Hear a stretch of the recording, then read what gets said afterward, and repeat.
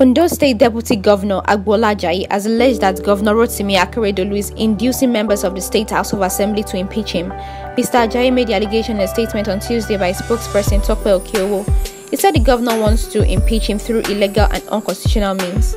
The illegal impeachment move would be carried out through financial inducement of members of the Ondo State House of Assembly. The deputy governor said he is ready to battle the kangaroo and the infamous move from the desperate and drowning governor of Ondo State, Akeredolu and his group.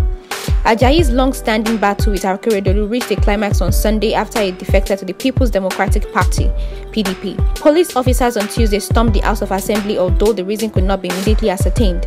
Ajayi, meanwhile, has directed all his sacked aides to resume duties in private capacity. He advised them to return all government properties in their possession to the appropriate quarters within 24 hours. Reacting, Odo Commissioner for Information and Orientation Donald Ojogo said, and I quote, "It becomes more laughable when such comes from someone who had boasted about having majority members in the assembly." Clearly, while the executive led by Oluwarotimi Akeredolu does not believe in inducement, it is left for our very reputable legislative arm to either confirm or debunk this spurious allegation.